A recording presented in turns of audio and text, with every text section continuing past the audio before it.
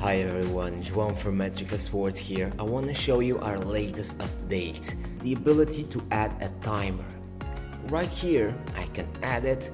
Of course, I can put as much detail as I want into the decimals, change the size, the color, rotate it even, put some more opacity. In this case, I want to put it here because I want to highlight the time it takes for this player to reach over here, meaning the time it'll take to press. In this case, I just go back and I will rewatch it, and I will get exactly the amount of time it gets for the player to reach that point I want.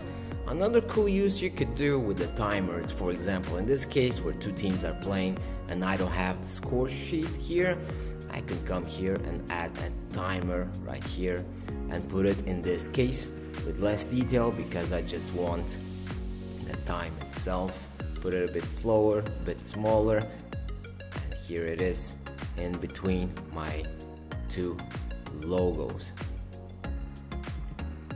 I just extend the bar as usual till the end, and I have the effect rolling and my timer going as if it was an official game. Of course, the design is all up to you. I hope this is very useful. Have a great one.